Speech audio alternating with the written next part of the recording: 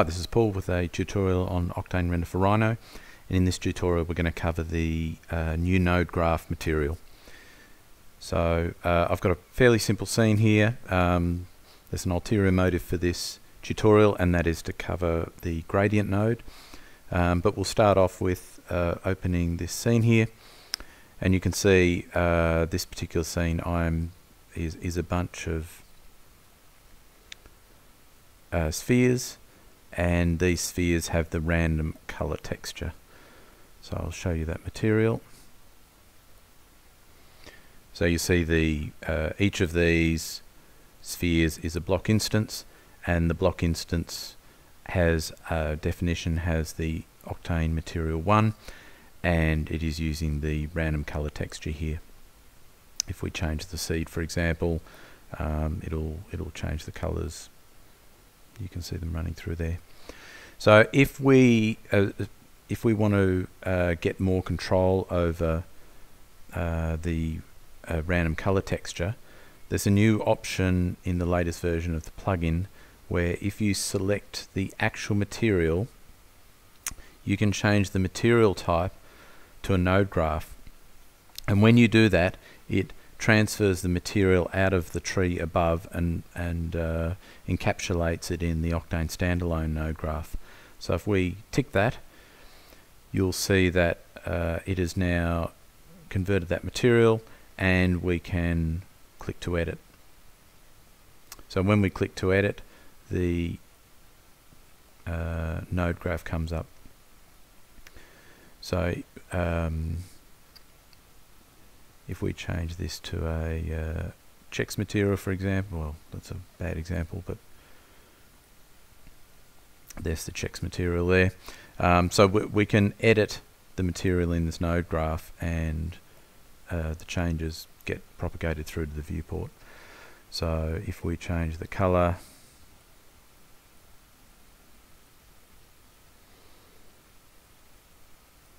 so you can see I've actually got this material not set up onto the, I'll put it onto the sphere.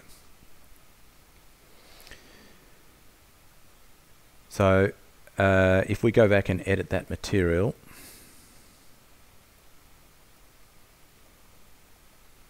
so now we've got it on the sphere as well as the plane.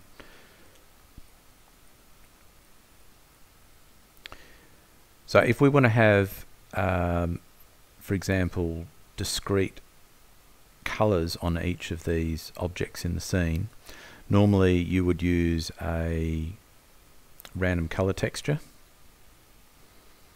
which is here. So if we plug that into the diffuse channel, you'll see that we get a bunch of random colors there. So in order to get colors, you need to add a gradient, which is here.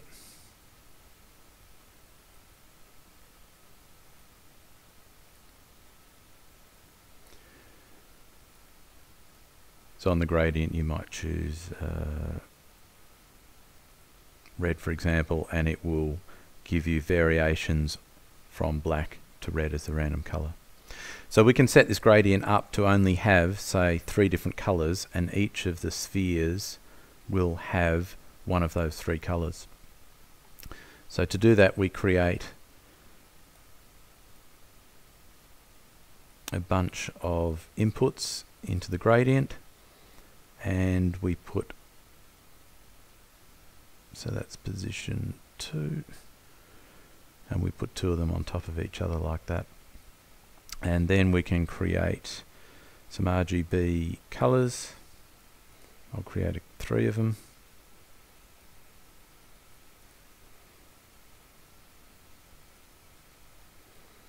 And I'll set a different color up in each.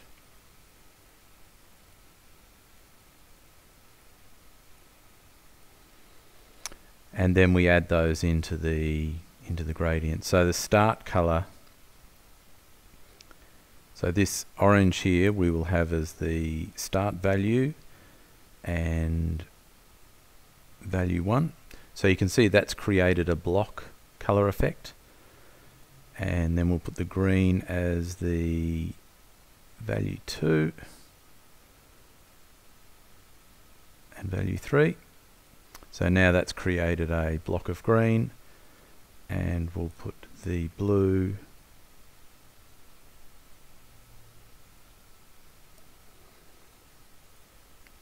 there. So you can see that it's actually created, so as long as these things are on top of each other, it has created 3 color bands. So then the random colors will be one of those 3 colors. So if we want to change the orange color, you can see whatever we change it to will only change those spheres. So we'll leave it back at orange. And if you want to change the distribution of which color is assigned to which, you can change the random color seed. So that's pretty cool. So then when you save that scene, if you go and save that scene, when you next load that scene, this octane material here will just appear without its tree. It'll just have a node graph type, and you can go and click to edit the node graph, and it will bring that graph up again. You can also do some kind of cool things here. You can select everything, Control-C it to copy it, and paste it into Octane Standalone, and you can actually do the reverse. You can paste from Octane Standalone back into this node graph. You just need to make sure that the node graph has a material out here, because that's what the plugin used to connect into the mesh. So that's in a nutshell. I hope that's been useful. Thanks for listening.